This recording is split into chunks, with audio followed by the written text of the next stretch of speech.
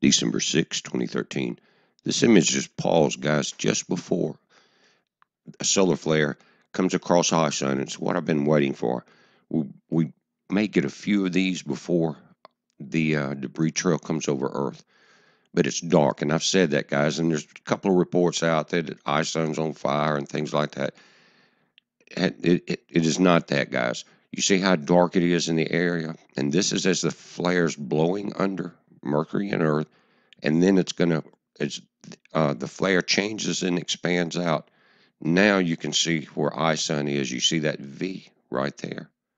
That's the meteor storm. What we have is a solar spotlight, basically. We got a flare there, and you see that light's pointing straight up at ISON. These flares have followed ISON all the way into the sun and all the way out. Now, we had a CME that left yesterday, and we're going to get effects from it in a couple of days, guys. That large one from the filament across the top. But notice here, again, these are the images before.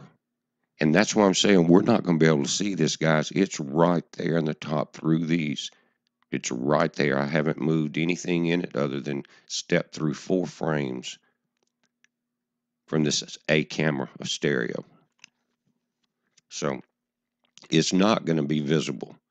But like a thief in the night, guys, you're not going to be able to see it. You know, again, if they start tracking or they start showing us their radar tracking, that would be helpful. But I doubt it. They have dismissed it, and what that does is they haven't dismissed it in their minds, guys at NASA. They want us to dismiss it in ours. A lot going on, and you see all these satellites being launched, things like that, guys. And the nation's broke. Really, we're borrowing money from China. We just had the sequester.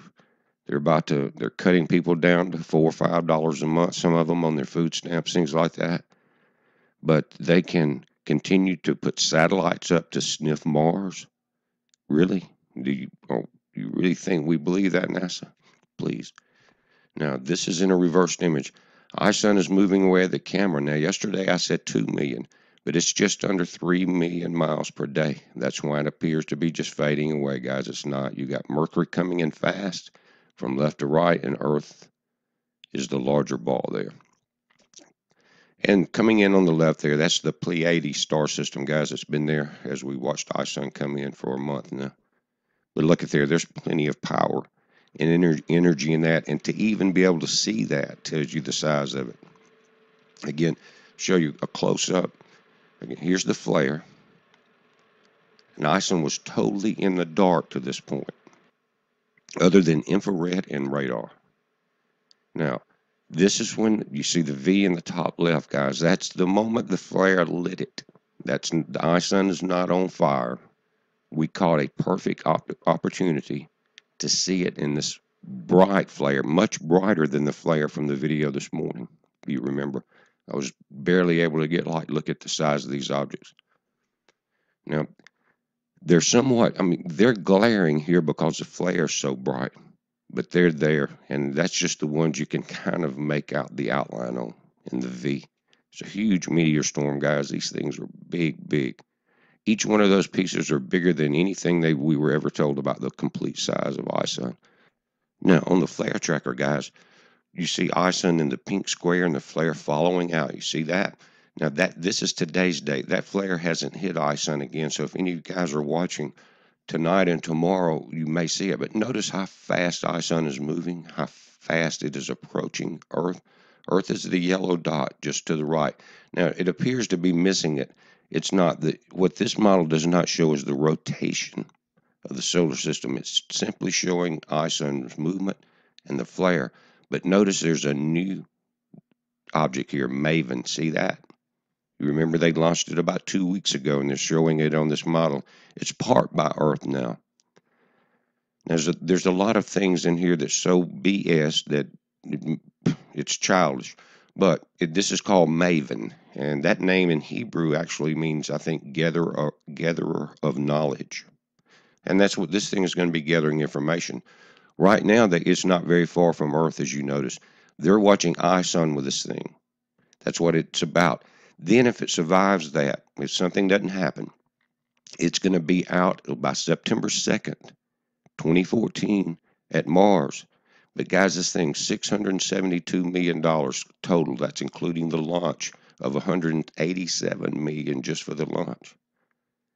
And guys, we're being sequestered, borrowing money from China. It's crazy, crazy. Nobody believes this. To sniff the atmosphere of Mars, and we've had instruments on Mars and different things there for a long time. Here's what they're watching. This is why they're going to watch ISON as it comes through. And by September 22nd, this is going to be parked beside Mars. Here's the reason, and you've heard about it. It's 2013 Siding Spring. And notice today's date, December 6, 2013. This is a long orbit. It's not a short orbit for this comet. Will it play through? Now you notice, as I tilt this up, it's coming from below us. Check that out. Going up through June. And they're going to have it September 22nd, just went by. At that point, October 20th, many scientists have said there's a good chance it's going to hit Mars. They want that satellite there, and we've got a couple of rovers on it to see if something strikes Mars, what kind of damage will it do, and will it divert that comet and debris? They're watching a lot of things now, but we're only being told none of the truth. How about that? But anyway, that's what we're looking at, guys. And I think ISON's going to be over us around the 26th instead of the 28th because it's still maintaining just under 3 million miles per day. Heads up, be safe.